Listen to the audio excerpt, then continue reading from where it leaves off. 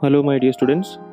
Today we are going to learn mainly about current electricity, mainly the movement of electric current, how it works on, and also we are going to learn the concept of resistivity.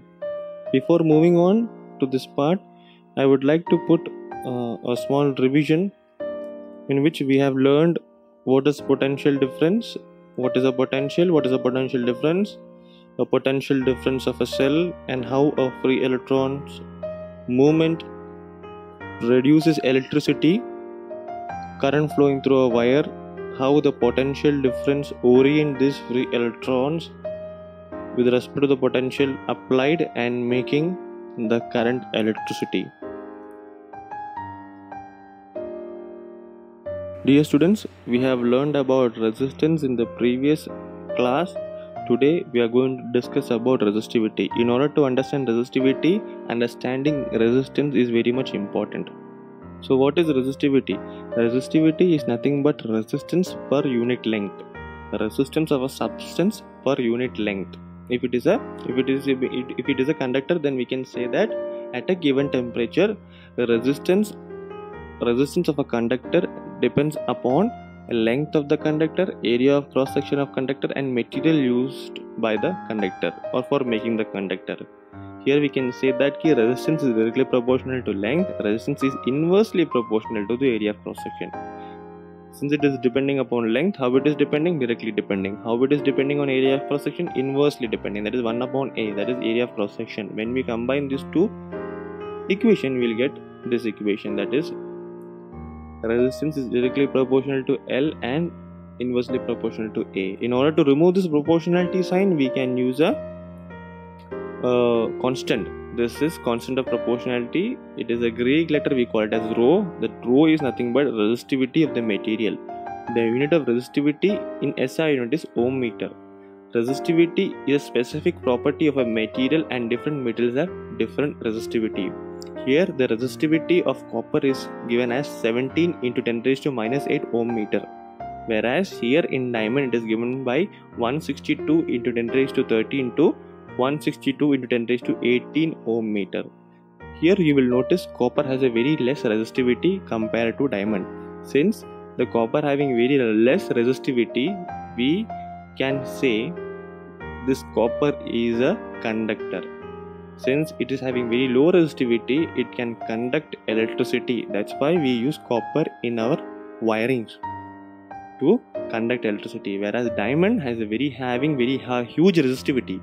That is very high resistivity. The resistance is very much high. That's why diamond we can say it as an insulator.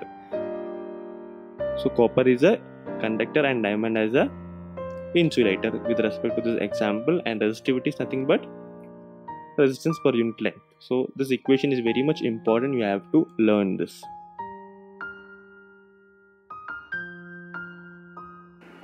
Next we are discussing about electric circuit. Here we have given a electric circuit diagram in which we will be able to see certain important components. I would like to keep your attention over here. This line represents a conducting circuit, a conducting wire where the electricity is provided. That is, the potential difference is provided by the electric cell. Let us trace the circuit. While you are going from this path, we will get one instrument known as ammeter connected in series. What does the ammeter do? Ammeter always measures the current in the circuit. And here we have got, as we go, there is a resistance. A certain resistance is provided in order to control the current. For example, there is a large current flowing through a circuit. If you want to reduce the current, we can introduce a resistance so that the current will be reduced. And across the resistance, in a parallel way, voltmeter is attached. Voltmeter is conducted. That voltmeter is nothing but it is a device to measure the potential difference in the circuit. So voltmeter will be always connected in parallel, while ammeter, which measures the current, will always connect in series. So the continuous path of electric electric current through a conducting wire connected in two ends with respect to the cell, we can call it as an electric circuit. A circuit is actually has shown in the figure. We can introduce anything, like for example we can put a bulb over here, we can put a horn over here, anything, whatever instrument we want to give power, we can connect it in between these circuit, making that instrument to work. Am I clear? So these symbols are very much important, which shows different type of electric components. So here we are moving on to the next part of the chapter, that is symbols and components. This table is very much important you to learn. You need to understand this table and you need to learn it as it is. So let us start with the first component. The first component is electric cell, which is having a symbol like this. What is the use? The use is to apply potential difference between end of the conductor. What is a battery? To more than two cells or more than one cell connected together, we can call it as a battery. Same, the use is same.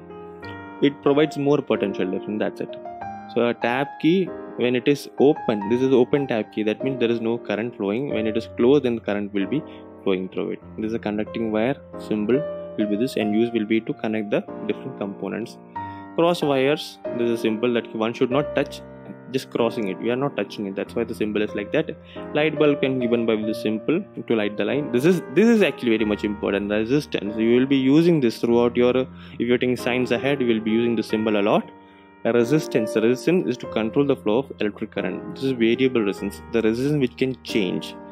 In our home, we can say this resistance, like it does a similar work of a regulator in a fan to control the speed of the fan. If you can control the speed of the fan by introducing a resistance to it.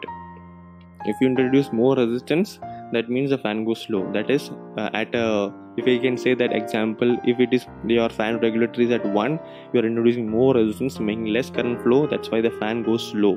If you're putting it 5, there is less resistance introduced, therefore the fan goes very fast. So change the resistance as required, thereby controlling the current. We can change it. This is fixed. Once you introduce, there we cannot change the resistance. Here the symbol of ammeter, which measures the current. Here the symbol of voltmeter, which measures the potential difference. I hope you understand this table. It is very much important to learn the symbol as well as the uses of these electrical components used in electric circuit. Next part, we are dealing with conductors and insulators. The substance which have very low resistance are called conductors. They will conduct the current. The current flow will be very much easy in this material.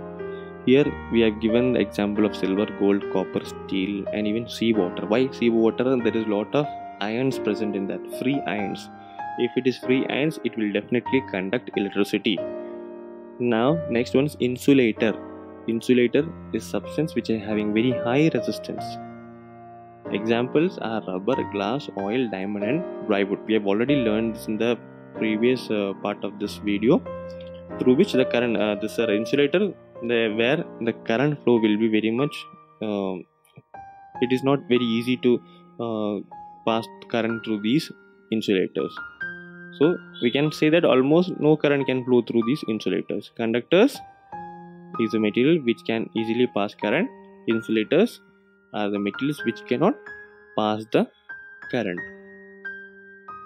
Hope you understand this part. Even it is a small part, it is very much important. The next time we will I will come with the next very important part of this chapter, that is resistance in series and parallel. So I request you, all of you, to go through both the videos and come prepared for the next video. Thank you so much. Take care.